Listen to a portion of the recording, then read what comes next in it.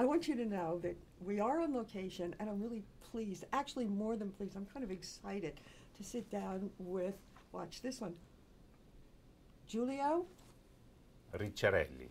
See how perfectly I said that? More importantly, he is the director of an amazing film called Labyrinth of Lies. It's being released by Sony Classics, so you can find it on their site or probably on Fandango or your local art house theater. Welcome. I know it's not Tuesday and we're on location. It's a secret location because we can't tell anybody where we really go. Okay. But Thank I wanted you. to know. Thank you very much for having me. I'm excited. Our pleasure. What's a nice Italian guy doing in the German film industry?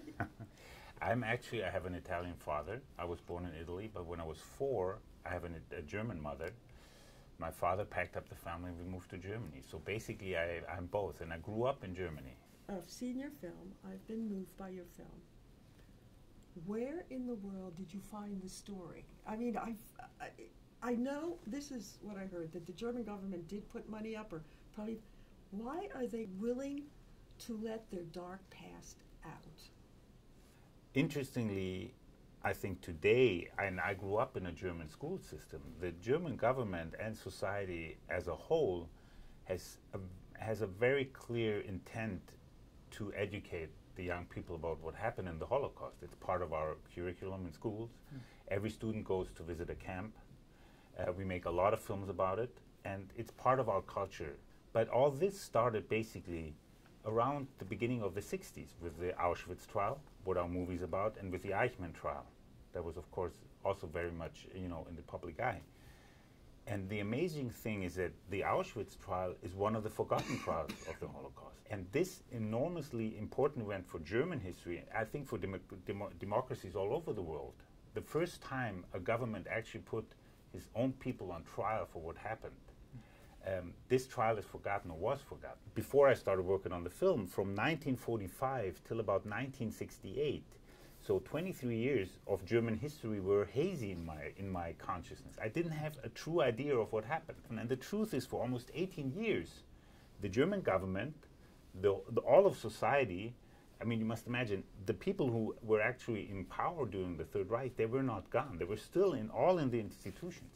So for almost 18 years, they tried everything in their power to suppress it, to deny it, to sweep it under the rug. We're really talking about a handful of individuals going against society's grain. Why did this particular story, do you think, stay underground for so long? The more I study history, the less I have explanations. History is like a thing that you notice. But I have a theory, and I think the theory is that in a way we like to tell ourselves the story that, like I said, the story we tell ourselves is, okay, it happened, the Holocaust happened, it was horrible, but then immediately, we woke up and we started dealing with it. Mm-hmm. Because that's easier to say, it happened, and then we all tried to act as if nothing happened, and we basically had a young generation growing up who never heard of it. Mm-hmm. So I think to face that, that's also hard to face, I think, and Fritz Bauer and these prosecutors, they are heroes, and they should have their part in the history books. They should have their place in German history as people who really benefited the country. Yeah. And that hasn't happened, and maybe we can make a small contribution. Just one quick question. What's the reaction in Germany to the film? Very positive, I must say. Everybody's surprised. That's, and everybody says, well, I knew everything and I'd seen every film about it, and suddenly there's a film that brings a whole new aspect of history, and the movie's traveling. I'm very grateful for that experience. I'm very grateful that we had you here on our secret shooting day. Absolutely. Thank you so much for coming. Thank you for having me. We'd love to tell people where we are, but then we'd have to kill you. So. Yes, right. Oh, yeah. No. But we're going to be back. And I was actually brought here with a black bag over my head, so I want you to know that. I know. Welcome to the United States. Yes. What state are we in? Yeah. Oh, we can't tell you that Oh, either. not even that. No. But we will be back after these messages.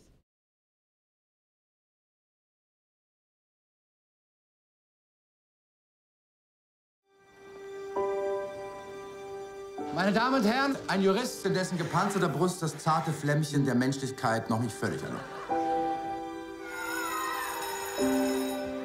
Danke.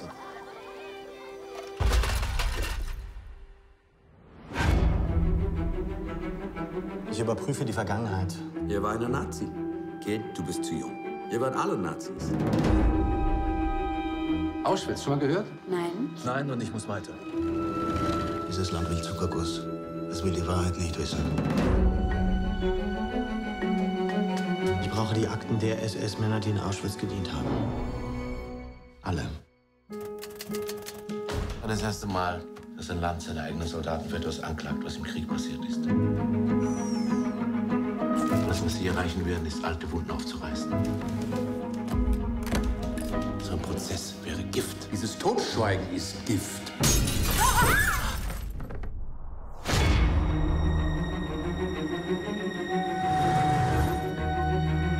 Ich will deine Hilfe nicht. Wir haben keine Zeit, verstehen Sie?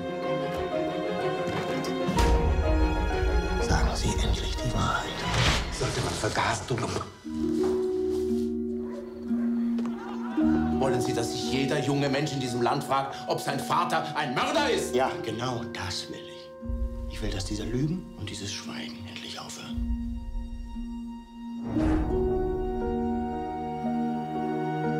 Auf das Leben nach einem. Hi, welcome back. We're very excited now to be interviewing Alexander Fehling from Labyrinth of Lies from Sony Classics. And you'll also be able to see Alex very soon on Homeland as Claire Danes' lover. You're doing a film about the past, which was kind of a secret past. I mean, because we didn't have the technology then, that people didn't even know what was going on. What surprised you when making this film? What surprised you when you started with the script? Let's skip the film. Yeah, I mean, start with the script. Yeah, I was not aware of that long struggle Germany had to get to terms with the past, I have to say. And when I read the script and I called Giulio and I said, this is pretty strong material. Is it possible to tell the story like that? I mean, isn't he, talking about the main character, isn't he a little bit too naive and too much without any knowledge? So I couldn't believe that, actually. It was like, and then he said, yeah, this is actually what the film is about. This is a very brave man. It had nothing to do with physical bravery, as it had to do, I felt, with emotional bravery. Yeah. Well, just your well, I mean, reaction. it's always individuals in the end, right? It's that. I think that's it. It's every institution, right? Because I thought when you said brave, I said, wow, yeah. I mean, in the end of the story, he becomes. I mean, he's in the beginning of the story. He's a young man who seems to know what is right and what is wrong, but and that's who all is guilty he knows. and.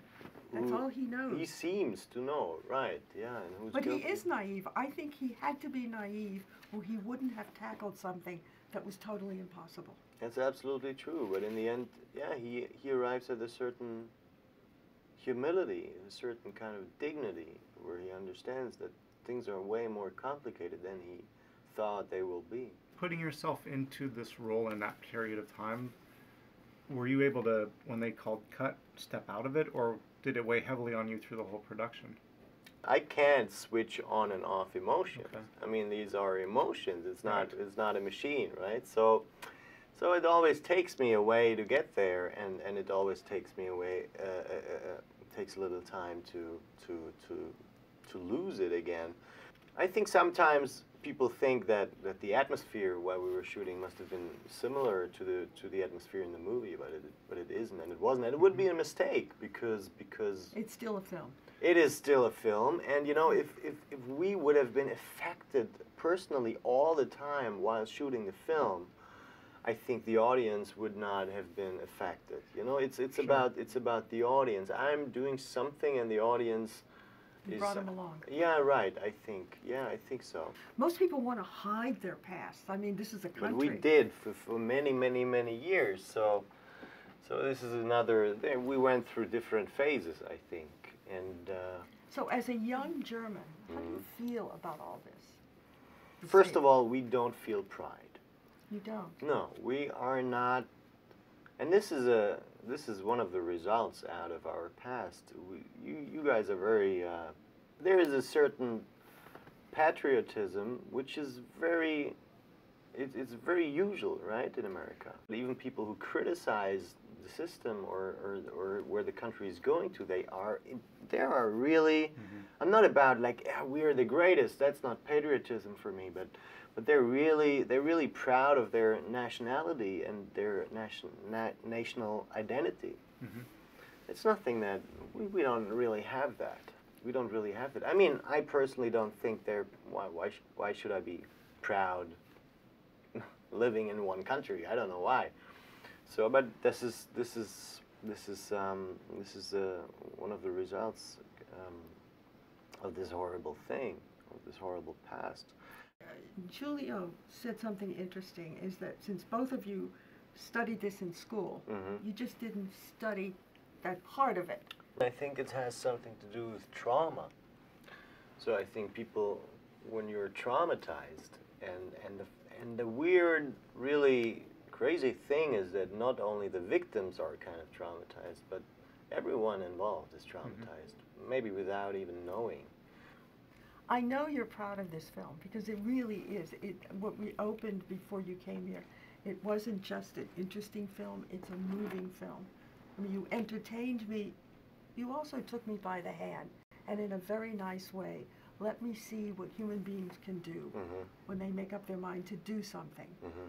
And I think no matter when it was set, whenever somebody stands up and tries to right a wrong, there is this positive effect that will last for a longer time than just the moment of when they did it. And you have to be proud of being in a film like that. It was good. Thank you. I mean, it was just, it's great entertainment. Though I noticed the sex scenes were pretty mild. I was very surprised. They didn't have sex in '58. You've been disappointed? Yeah, I would have been. She's explored the subject more than some. Well, when you look like this, you know, there should be more of you with less on. There's very little of you with less on. There's some scenes, but I would have liked more. It's okay. She's 80. It's all bark, no bite. Well, thank you so much for joining us today. I enjoyed it. And congratulations. Thank you. On Labyrinth of Lies and on you. Homeland. Thanks for having me. Absolutely. And, you know, you definitely have to come back and join us again and keep us appraised of everything you're doing. Sure, I will. All right. And we're now at that time of our show where, Reba, you get to say your line. It's a wrap.